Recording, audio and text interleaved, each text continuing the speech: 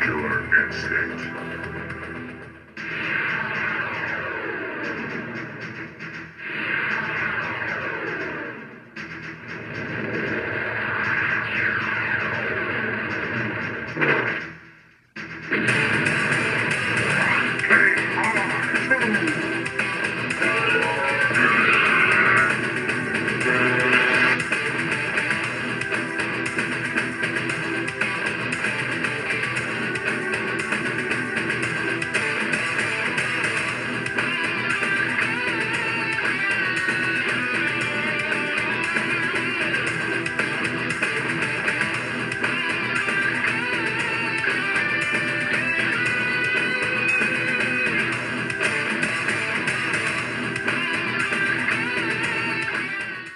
What an awesome intro.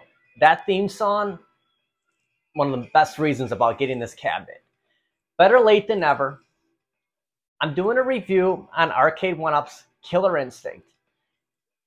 Couple of reasons why I decided to do this. I wasn't originally planning on doing a review on Killer Instinct, but because of slashing prices, excellent deals, and a mod that I'm going to get to in the coming weeks that I'm going to kind of get into tonight. Here's my review on Arcade1Up's Killer Instinct. I want to do a timestamp out of prosperity. Today is November 28th, 2022, Cyber Monday. All right, so what's the significance about Cyber Monday? Why did I throw that in there? Because right now on Arcade1Up's website, this cabinet is $299. Now, I don't know about the shipping and the sales tax. All I know is if we went online right now, it's $299. Other places, I think this is about $499 right now. So let's say you miss out, because by the time you see this video, Cyber Monday will be gone. Will there be more sales on this? Yeah, there will be. Nearing the end of the year, this is why I'm doing the review on this, because we're going to see this price probably go back to a $599, a $699, but then it's going to come back down. So if you can find this cabinet between $299 and $499, maybe in the middle, in my opinion, this is a buy. And I'm going to go over the reasons why I believe this is a great purchase. You can throw in the argument of the XL or the Pro line. I know it's sold out. I'm going to get to a little theory on that after this review. So let's get started on my pros, and then I'm going to jump to a couple of cons with this cabinet. I'm going to start off with the joysticks. This was the first cabinet that had the improved joysticks. They're tighter. They're a lot better. This was the first, and then MK30th, Street Fighter 2 Turbo, and Marvel vs. Capcom 2. People still will swap these out, but you don't have to. These are great joysticks. Just want to point out something, everybody, we've all known this, but one of the pros, these joysticks. And while we're on the control panel, we do have the light up deck protector. Another pro. Now this isn't something that I have lit up when I'm playing, but if you have your arcades on, and just in the back here, in the background, just to have these lights going, I mean, it's a cool look. It's awesome. And you have different colors here to go through.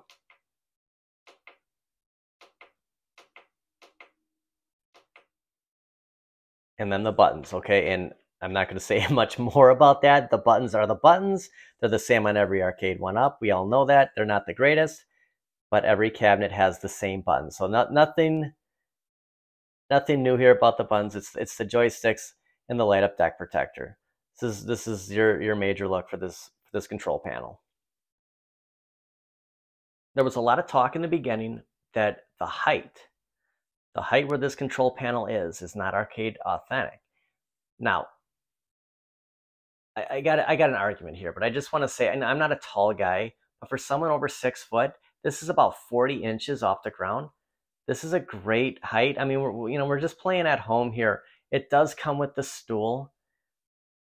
This is a very comfortable height, whether you're on the stool or if you're standing in front of it. And just, to go back to the real arcade for a second, the control panels would be slanted about 36 inches from the ground. That monitor, I mean, we'd be looking, it would be kind of slanted, like you're looking down on there when you'd play on an actual arcade machine. So the way that they built this, I like it. It's paired in between my Street Fighter 2 Turbo and Mortal Kombat 2. All three of these cabinets look different, and I think it's cool to have a different variety when they're lined up next to each other. Here's a look on the side view. It does have pretty cool art. Not much on the riser, but the all black look. I think they did a good job with this. We have the molded coin doors, the KI2, and the Battletoads logo underneath the Killer Instinct. Every Killer Instinct cabinet does come with the stool. And, people can say what they want with the stools, whether they like them or not, whether they're comfortable. It's a stool. I mean, it's just a bonus feature. It's all right. Now, I've accumulated a ton of numerous stools in this room, but I just wanted to point out that you do get a full-size stool with the Killer Instinct cab. Okay, a great feature is the online play. You have online play with Killer Instinct 2, and Battletoads. There's 2 bonus games. You have Battletoads 8-bit and Battletoads 16-bit. Just something extra. I don't know. Maybe it's a good selling point for that significant other to say, hey, you know what? This has 5 games on it, even though you're only going to play 3. And some people aren't really big fans of Battletoads. As you know me, I'm always up for the beat 'em up. So this was one of the reasons I wanted to pick this up. I just want to show this. Check this out. Here's the Pro version. The Killer Instinct Pro is already out there. You can see that someone already has this cab. It's crazy. It's the same thing with, I have the NBA Jam, and you can see who has that Shaq Jam when you see the online games going. So it's cool. You can always tell that. I'm sure as time goes, we'll see more Pro or XL features in the online leaderboards. Okay, and the obvious con here, and I think everyone would agree with this, is that marquee. Now, I'm standing behind the camera right now. The KI in red is a lot redder that I'm seeing in person than what is coming up on the camera, along with the purple bluish Killer Instinct. So, the thing with the marquee is, I know the black has that washout. Terminator 2 has this too. But any marquee that has, I'm going to call this a sticker. This type of marquee, and there's a ton of cabinets that have that, they're all going to look washed out, whether they're black or not.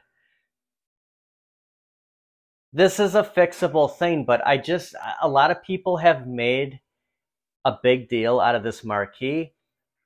Now, again, I'm standing behind. It doesn't look as bad, but when I see this cabinet in videos I've done in the backdrop, or when I did some online Battletoad video of start to finish, the marquee doesn't look good at all. In person, not as bad, and I think you're going to get that from a lot of people. This is fixable. This is about the only con I can come up with on this cabinet. If you can get this cabinet, $299, $399, as much as $499, and I'm just going to say that $499 is going to be on that high scale. That's the high range. I think that you're going to get a better deal under $499. If you see it's $499, just wait. It's going to come back down.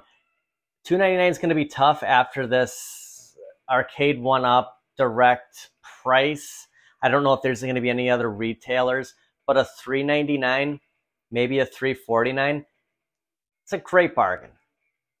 Great price for this cabinet. You got the online capability, great joysticks, a light-up deck protector,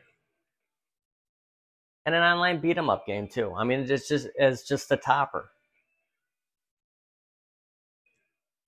Okay, I know I have way more pros. I can only give you one con here. I start off the video that, hey, here's the pros and cons. Second con I can come up with, other than the marquee, is this was the hardest cabinet to build. When I went to sandwich these together, I had one heck of a time. It did come together. I don't want to complain about it because, as you see, it's built. But if there was one other thing that I can find to gripe about with this cabinet was that this is a great cabinet. And if you can get this for $299, $399, $349, it's a buy. They're going to make more of the Pro line, XL, Pro Series, Killer Instinct in the future. I know the ones that just came out are sold out. They're going to make more. I don't think we're going to see any more of these. When all the retailers sell out their Killer Instincts in the next couple of months, prices are going to come down. Don't feel like you missed out on Black Friday. Like there was some fabulous deal. I mean, the deal on Black Friday was $499. Cyber Monday, it's $299 just on Arcade 1-Up site. What happens in a week from now, a month from now? When people still have these in their warehouse, they're going to come down again. I paid $499 for this.